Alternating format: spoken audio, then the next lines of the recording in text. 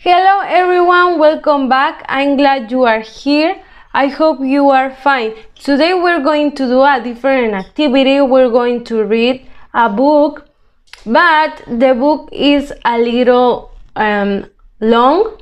So I'm going to listen with you the audio of a part of the story, okay? I'm going to add pictures of all the text so you can finish the reading at home, because you have to copy on your notebooks an activity of comprehension, okay?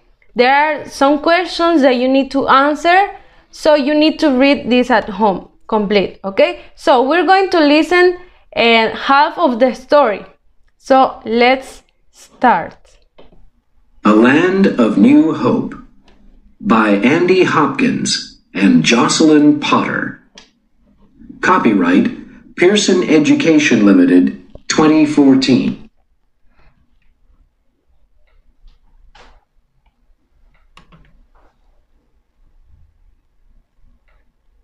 Chapter 1.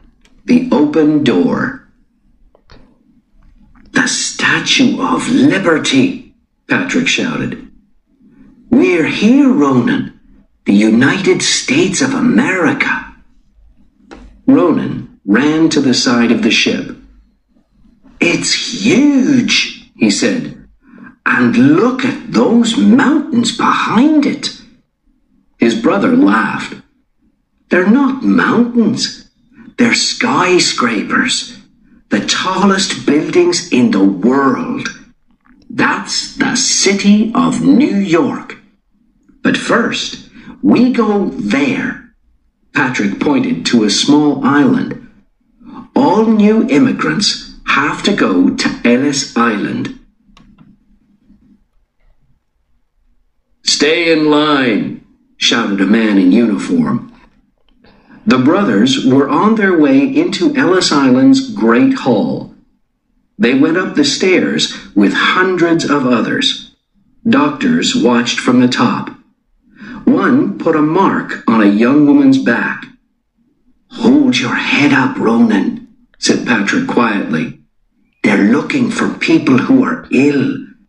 They don't want sick people in this country.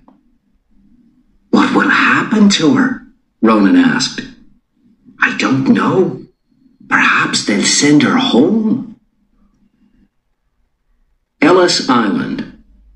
Between 1892 and 1924, 12 million immigrants arrived at Ellis Island.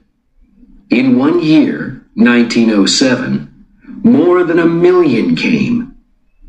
The immigration station grew larger, with more beds, kitchens, and hospitals. Most people only spent a few hours on the island and then entered the country. Some sick people had to spend weeks there. Other people had to stay there before officials sent them home. The United States did not want them. Today, Ellis Island is a museum. The man at the desk looked at the papers in front of him. You're from Ireland? Yes, Patrick answered. And this is my brother. Can you read and write? The official asked Ronan. No, sir, Ronan answered. But I can learn, and I can work. The official looked at Patrick. So, your uncle paid for your tickets. Did he send you any money? Yes, sir.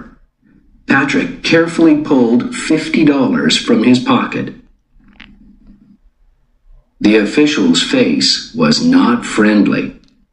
His questions came fast. Will he let us in? Ronan thought. He could see the fear in his brother's eyes. Then the man smiled and gave Patrick 2 cards. You can go downstairs to the boat, he said. The boys ran down the stairs to start their new lives. It was 1921, And now they had a future. Now they had hope. Chapter 2. Leaving Home. 6 months earlier, Patrick and Ronan were at home in Ireland. "Listen, boys," their father said. "This is a letter from your Uncle Dermot in New York. Inside are 2 boat tickets. One for you, Patrick, and one for you, Ronan." Patrick's mouth fell open. "But, Father, Colleen..." "Colleen can wait," said his father. "There's nothing for you here. Your future's in America. There's work there. You can send some money home for your family." Ronan was excited. New York! His father was a poor farmer. The land was not his, and he made little money. Surely life was better in America. "When did Uncle Dermot leave Ireland?" he asked. 20 years ago, Father said. "He's doing well. My grandfather went too, you know. He left in the 1840s, but the family stayed here. There was no money for tickets." "Was life difficult then?" Patrick asked. "Terrible. It was the time of the potato famine."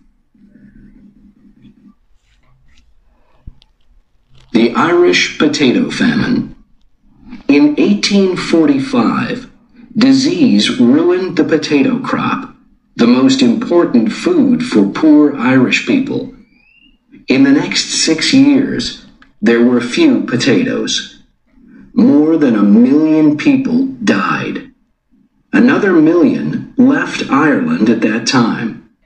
Many went to England, but half traveled to North America. Most Irish immigrants to the United States had little money, so they stayed near New York. By 1855, 25% of the people in the city were Irish. It was a beautiful spring morning. Patrick and Colleen sat beside the river. "Colleen, I love you so much," he said. "And I love you too, Patrick Dooley," she answered. He smiled, a sad smile. "I'm going to America with young Ronan to find work." She said nothing, but a tear fell from her eye. "Will you wait for me, Colleen? I'll send a ticket for you when I have money." "Oh, yes, Patrick. I'll wait." After World War I, Irish men and women were not the only Europeans who had to emigrate in the 1920s. In World War I, 1914 to 1918, people lost family, friends, homes, and land. They were hungry, and they had no work. The map of Europe changed. After the war, more than 15 million people wanted to travel to North America. But there was not enough work for Americans. So from 1921, the United States only took about 350,000 new immigrants each year. Chapter 3. Journey to Another Land. "This is home for the next 6 days, Ronan," said Patrick. The boys were on the ship now. There were people everywhere. Ronan looked around him with wide eyes. "It's very big." "The Baltic carries about 3,000 people," Patrick laughed. 3,000? Where will we all sleep?" "Don't worry. You'll have a bed.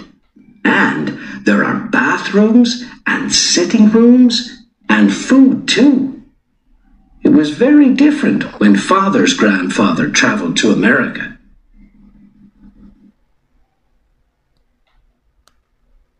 In the 1840s, at the time of the Irish potato famine, the journey to New York was terrible. Ships brought cargo to Ireland and returned to North America with passengers. Rooms were dirty, with little air or light. People with money brought food with them. The poorest stayed hungry, and there was never enough clean water. 1 in 7 passengers died on the long journey. Over the years, more than 50,000 Irish people died on these coffin ships. The ship left Queenstown in the south of Ireland. "I'm going to look around," said Ronan later. "Okay," Patrick said. "Take your bag. There are thieves everywhere." Ronan went outside. He opened a door and went up a lot of stairs to the top part of the ship.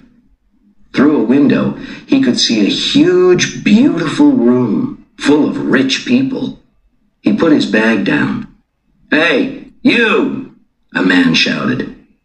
Ronan turned and ran back down the stairs. Okay, so that's it. I'm going to add pictures of all of the story because it is long, like I said. And you need to finish this reading so you can answer the questions I'm giving to you. I'm giving you these questions and I'm going to add to the assignation. Look at the picture on page 3 and answer these questions, okay? You need to copy the questions and answer on your notebooks, please. Don't forget to send me pictures of your notebooks so I can check that you did this activity. Have a nice day. I'll see you the next week. Bye.